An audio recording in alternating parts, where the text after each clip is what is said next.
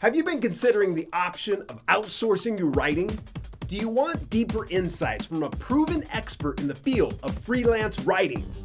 Then you're going to love my interview today with best-selling author, serial entrepreneur, and close friend of mine, Tim Knox. He shares why he prefers freelance writing versus self-publishing his work, why earnings can be lucrative, and what to look for when hiring a freelance writer. To hear more from Tim Knox, stick around.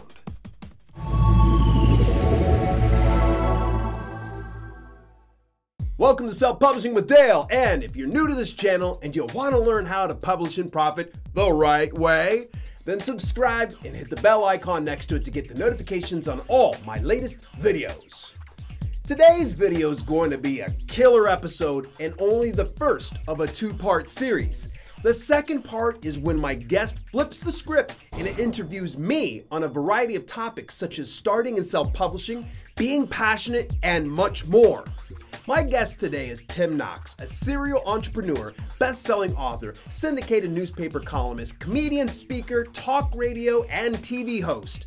Tim has appeared in Reader's Digest, USA Today, CBS News, New York Times, among dozens of other reputable sites.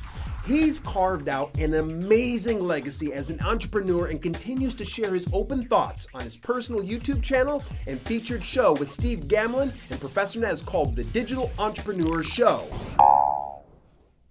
Rather than rattle off all the other things Tim has done or is doing, let's jump right into things. Welcome to Self-Publishing with Dale L. Roberts, and today, man, I've got a very cool, unique, fun guest. Today, I got Tim Knox, the illustrious Tim Knox.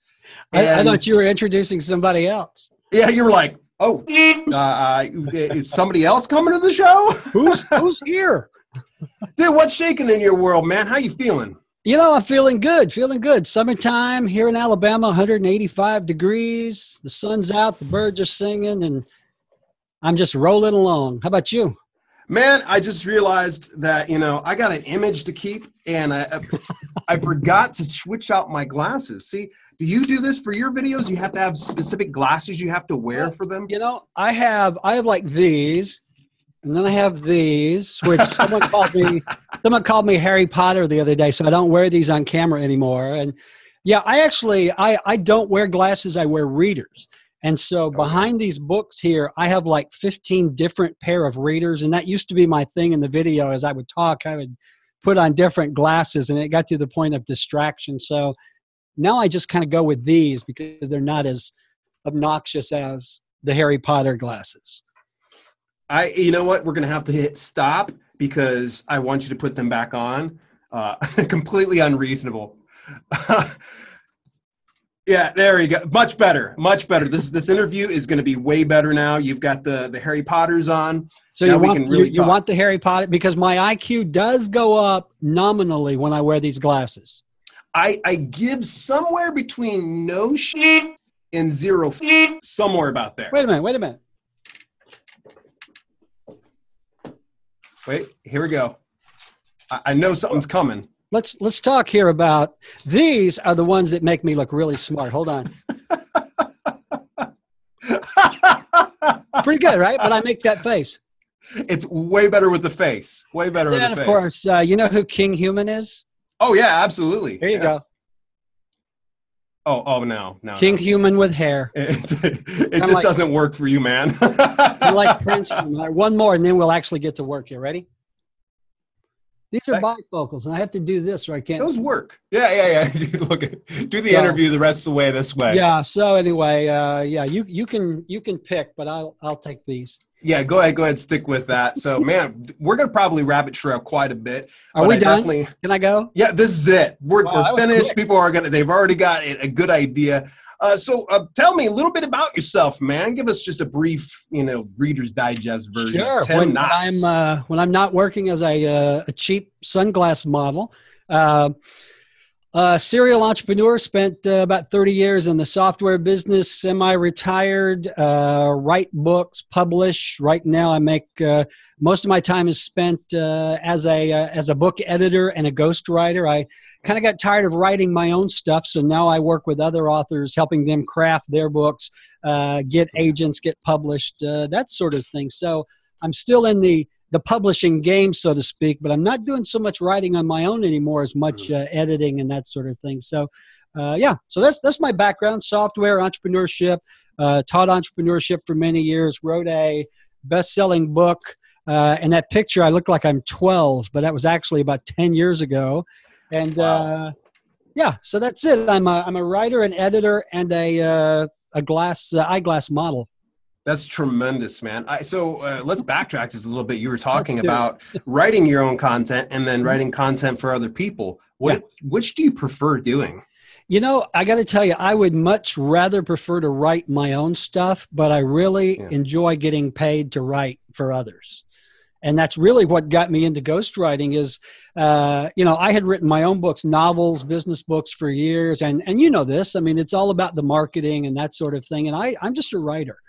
So I found that I could actually make more money ghostwriting and editing for other people and not have to worry about the marketing. And so that's what I did. I started this business, I guess about a year ago, year and a half, and I am booked out through the end of the year with projects. And that's a nice thing. I don't care if the book sells or not. I get paid for writing it up front. So would I rather be selling and getting rich off my own books? Sure. But do I enjoy eating and paying the rent? And yeah, that stuff is nice too. So you mean you pay for your rent? Well, my wife does. I'm a kept man. Jesus, look at me. That's awesome, man. Well, that makes sense. I always just kind of wondered, I interviewed another freelance writer, and her answer was, and this was on another podcast that I did this, her answer was, it's just, you know, ready-made cash, you know, pretty much. I do the project, I'm done with it. I don't need to worry about anything else. I guess to me, I get too attached to some of my work that I become so invested in it. And then someone, you know, goes out and, you know, puts poop on the cover and well, see, that's, here you go. That's the thing. You really have to put the ego aside because, I mean, I'm, you know, all this goofiness aside, I'm a really serious writer. And if you look at the statistics, 99% of writers make less than $5,000 a year. And those are the ones that actually can sell anything. Oh my gosh. And yeah, so, you know, for every Stephen King or every John Grisham, there are several million other writers who, a lot of them can write just as well. They just, they're not selling either place, time, whatever. And so it really comes down to ego. It's kind of like, I had one person who was really giving me a hard time because I was working as a ghostwriter. And they said, well, doesn't it bother you when they take your work and they do the marketing and they put a different name on it? And I'm like, it would only bother me if the check didn't clear, you know? So that's it. I'm a professional ghostwriter, and I've written every kind of fiction you can imagine, from young adult. I've even written some romance, believe it or not. And you know, it pays incredibly well. I'll do six figures this year ghostwriting for other people, and I probably won't make $6 on my own book. So it really comes down to the ego and that sort of thing. Of course, the people, Dale, that are giving me crap about ghostwriting are the ones that are going to a 9-to-5 job every week while I'm here in my house in my underwear tapping on a keyboard. So I'm glad to know that you at least put on a shirt. I have no idea what you're wearing down below there. You want me to show? I'm not wearing any pants. Yeah, let's leave the mystery there. I want people's imagination to run wild right now. Scary thoughts. You know, probably about a few years ago, I'd always heard of ghostwriting, but I guess I wasn't aware that it was so prevalent within the publishing community. But I mean, what's the big hang up? Because I know when I first heard that, immediately I'm thinking, well, that's unethical. Oh yeah, I got that as well. Well, that's immoral. That you shouldn't. Well, you know, ghostwriting has been around since the dawn of time. The most popular ghost written book is the Bible. And you go into a bookstore, you look at any Donald Trump book, look at books written by celebrities, look at most of those, even now fiction to a great degree. A lot of James Patterson's books are ghost written, even though they have his name on them. So I don't know why that is. I've had people say, well, that's just immoral, you shouldn't. And I'm like, I'm getting paid to write. They own the work. They can put their pen name on it. They can go sell it. And that's another thing a lot of people don't think of. Think if they see a book in a bookstore, the person whose name is on that book and whose picture is on that flap is actually the person who wrote it. In a lot of cases, that's not the case. Yeah. So, anyone thinking that that's immoral, if you hire someone to cut your grass, it is the exact same thing. You are hiring someone to perform a service or deliver a project or a product, and you're paying them to do so. So, it would only be immoral if you ghost wrote books and you published under someone else's name that wasn't yours. Like if I wrote a book and tried to pass that off as a John Grisham book, that would be illegal. That would be immoral, and I would never do that. Yeah. But hiring me to write a 60,000 word young adult mystery is no different than hiring me to write a 5-page brochure for your business. It's exactly the same thing. So, people who have that moral high ground issue with something as simple as ghostwriting just really don't know what the hell they're talking about. Yeah, and I think that was where I was at when I came into this, because I've been a writer all my life. It wasn't until a few years ago that I decided, hey, let's go ahead and start making a living from this. And then when I heard that, it was funny. My wife actually had introduced me to the actual concept. I remember I'm like, that's not right. But then it was like, I'm looking at the Robert Kiyosaki's of the world, the give me some other ones that are ghost written. Any wrestler. There we go. Well, you mentioned Kiyosaki. He did not write Rich Dad, Poor Dad. Nope. Not too many people realize that. I don't remember the lady's name. I think, Rich Dad, Poor Dad was written, I think she was his accountant or something, but it was actually written as a marketing piece for a game that Kiyosaki invented. The cash flow game, I think it's called. It's actually quite fun too. It's like a different version of Monopoly. Yeah. I always go broke in that game. I'm not sure why. But not only was the Rich Dad, Poor Dad a ghost written book, the story's not even true. It's based on people that Kiyosaki knew, but did all of that stuff really happen? No, probably not. Did he write those books? No, probably not. And, you look at some of the books of some of the most popular, well-known people, especially in motivational, like I said, celebrity, that sort of thing. Those books are written by other people. There's a very well-known author who, and I'm not going to mention his name because he is a friend of mine, who wrote probably one of the top-selling business books of all time, originally published in the late 70s, I believe. Wow. And he wrote the first book. Since then, there have probably been a couple of dozen variations on that first book written by other people who literally paid him a large sum of money just to put his name on the book as their co-author.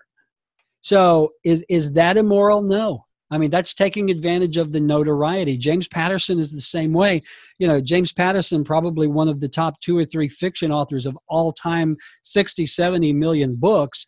Very rarely does James Patterson write an entire book by himself anymore. He has partners who will pitch him the idea, write the story. He may read it or do an edit, but, he's not, and why should he?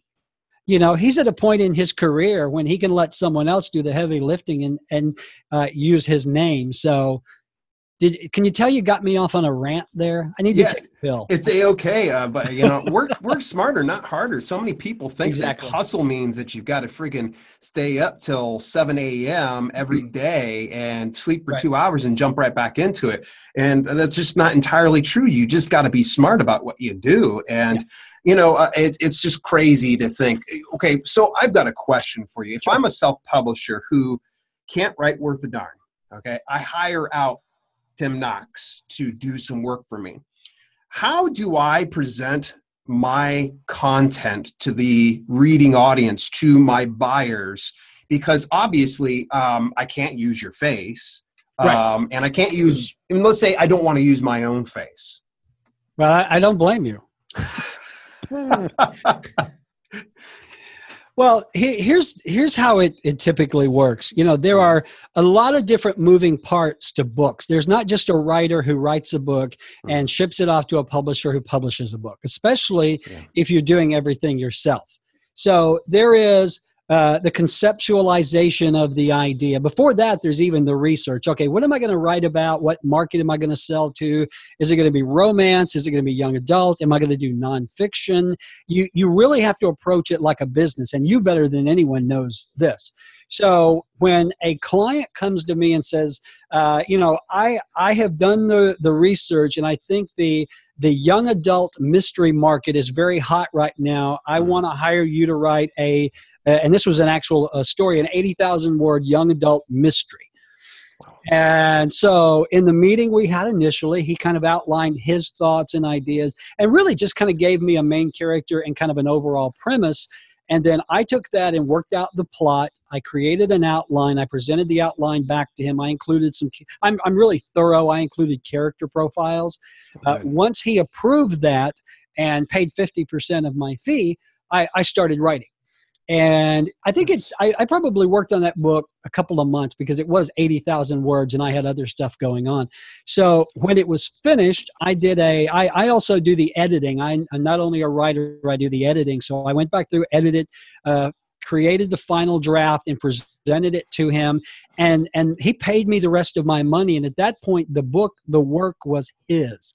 My name was nowhere on it. I maintained no ownership in the work whatsoever. I was paid for a service. I completed that service, gave him the book. Now, he did not want to put his name on it either. He actually published a number of different genres, and he did them all with pen names. And, if you don't know what a pen name is, Christ, look it up.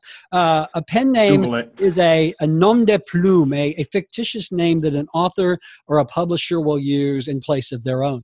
So what he did was he came up with a pen name. He had the book designed. He didn't put his picture on the book at all. There was no image of the author on the book. There was a really quick, brief bio like, Boris Yeltsin is from Czechoslovakia where he lives with his wife and 4 kids or whatever. And he published the book under that pen name. And it wasn't Boris Yeltsin. That's an old Russian politician. He used that name for some reason. But then he published the book, and then he actually took it a step farther and hired someone to actually market the book for him. So if you look at all the pieces, you've got, the conceptualization, you've got the creation of the outline of the overall synopsis, you've got the writing of the book, you've got the editing of the book, you've got the final draft of the book, submitted to the owner who has a cover done, comes up with a title, comes up with a pen name, puts it on Amazon, and hires someone to market the work. So there are a lot of people involved in that process. Now, you know this, some people do all that themselves. And it's exhausting. I used to do that, Dale. I was a KDP publisher. I had 300 books on Amazon at one time. And I was juggling ghostwriters and cover designers and trying to work out an art team. And it was just really overwhelming. But some people do it very well. Most of those people are not the writers, though. They're really just the ones that have the work written and then they market it. Because as you know, marketing is the key. Absolutely. You can write the greatest book ever written, but if you cannot market it, nobody's ever going to read it, period. Trust me, I know I've written those books. No doubt, man. And I imagine probably part of the reason why your hair turned gray was because you did all of that work. This is white. It's not gray. It's white. Excuse me. I stand corrected. But it's the lighting. You're getting some good. Let me see your hair, Dale. He's got jokes, everybody. It's funny. Some people will be like, what are you, a comedian? What's your answer typically? Like, yeah. No, I'm just an asshole. Awesome stuff, man. Dude, you're dropping some good 411, man. Especially, this is something I haven't covered too much into my channel is ghostwriting and getting all this stuff done. If a person was to approach a good writer such as yourself, what can they anticipate on investing? What's going to be the type of investing? What's the services that you offer? And I'm sure each one of them are broken down into different price points. Well, they are, and what I do in my business, Knox Media, is I'll do what we've talked about already. I'll sit down with a client. They can just give me a genre, and I'll take it all from there. I'll do the conceptualization. I'll do the character profiles, all of that stuff. And for writing a book, it's going to run anywhere from, gosh, it depends on the book, but you're going to go anywhere for a really good ghostwriter, a real ghostwriter, and not someone sitting in the Philippines that you found on Upwork who'll do it for $100 for 10,000 words or whatever. A real ghostwriter, you're going to pay anywhere from 10 cents a word as high as 50 cents a word. I mean, you can literally spend, $20,000, $30,000 on getting a book published. But on the lower end, if an 80,000 word book at 6 cents a word, that's $4,800 just for the book. So it really depends on your budget, your needs, what you anticipate doing. Various editing services are charged by the word. And, I think the rates are on my website, and I'll give you that link. I think it's findabookeditor.com is the main site. And, and that's why a lot of people get sticker shock when they come to me and want me to write a book for a penny a word. And I'm like, you're out of your freaking mind. I can't do that. It's just, a penny per word. I mean, like 1960s wants your cost here back. Well, here's the thing. You had all of these people who started, getting into Kindle publishing a couple of years ago, doing nonfiction, doing romance. They would go to Upwork and they would post a job for a penny a word. I want a 10,000 word story and I'm willing to pay you $100. Well, as you well know, 99% of the writers on Upwork are not writers. Half of them don't even speak good English. And you basically get what you pay for. So a lot of people, they watch the YouTube videos and they hear these experts talking about, paying 1 to 2 cents a word. And you get what you pay for. So, again, with someone like me, my average price per word is 10 to 15 cents a word. But that includes everything that I talked about as well as editing. Now, if someone comes to me and let's say they have an 80,000 word fiction book that they've written and they want it edited, there are different kinds of editing. There's copy editing where you just go through and correct spelling and punctuation. There's developmental editing where you go through and you look at things like grammar, structure. There's a rewrite editing, and everyone is more difficult than the next. And that sort of thing will run you anywhere from $1,500 to $6,000, depending on what you need. So, it really depends on how serious the author is about getting their book perfect. And it comes down to budget. You gotta remember as well, most, I talk to a lot of people who are, they're working day jobs. They're living paycheck to paycheck. They wrote a book because they felt it's one of those, well, I had the book inside me and I had to get it out. And I always tell them to watch the movie Alien about that, So a lot of people can't afford that sort of thing, but again, it comes back to your intent. Is this something you're going to try to do on your own? Are you going to try to get an agent and a traditional publisher? If you're going in that direction, your book has to be really a much higher quality than it would be if you're just going to self-publish it yourself. Yeah, absolutely. But don't I know of books that just were crap that were self-published and somehow caught an audience and now are doing, the authors are doing 6 figures a year publishing books full of typos. So a lot of it depends on the audience you're serving and what they will tolerate and what they won't. But, when I do it, I'm a professional editor ghostwriter. It's going to be as good as it can be. Nice. We're starting to get towards the end. I want to ask one more loaded question before we wrap up things. If you were a newbie self-publisher, knowing the things that you know now, what would you say is the first few steps that you would do? Am I writing for my own books, or am I just looking to sell books that someone else writes?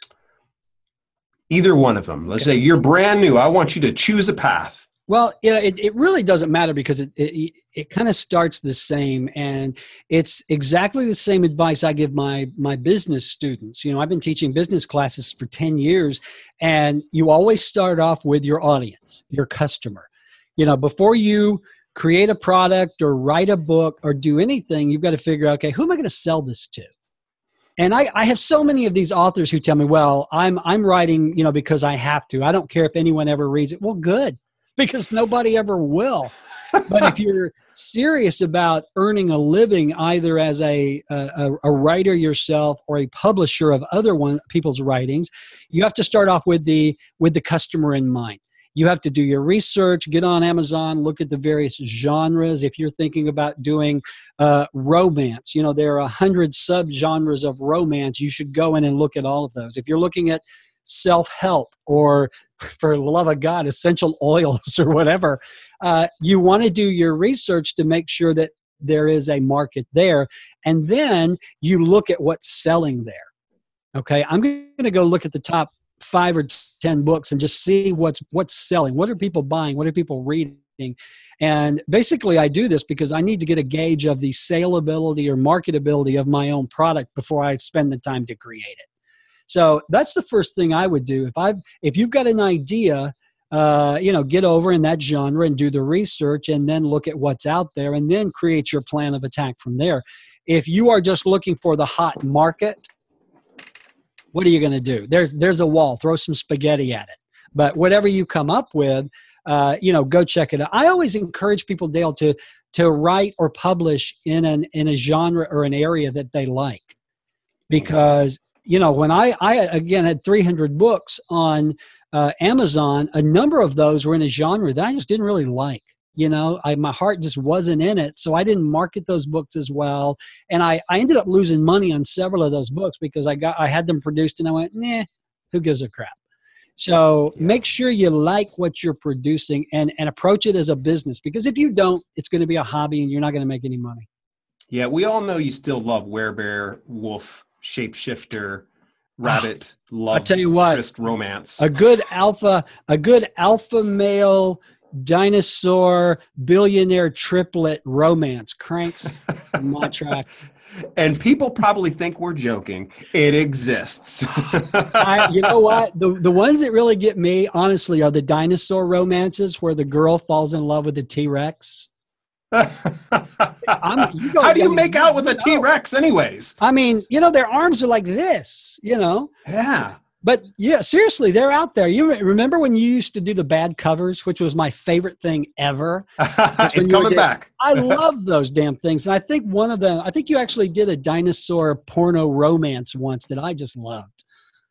Yeah, it's very possible. But yeah, Clapper Crap will be making its resurgence soon enough, because I have at least about 2 to 3 dozen other covers I have yet to touch. Buddy, I would contribute $5 a month to your Patreon account if you will do the crappy covers again. Oh, it's always a pleasure. And I'm sure one of these times some people are going to be like, what are you going to pull up your covers? Because I have some real abortions, let me tell you. I can imagine.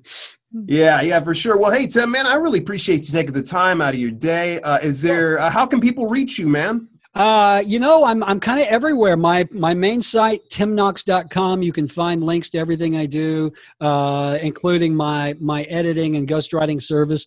I've got a YouTube channel. Just go search for Tim Knox. I'm on Facebook. Hell, Dale, I'm everywhere. I'm like Santa Claus. I'm everywhere. Yeah, for sure. And actually, I do want to add something to this. Sure. Is there are a number of my videos that are coming out here that actually link over to some of yours. So I can definitely get behind a lot of what Tim actually shares in some of his videos. It's funny.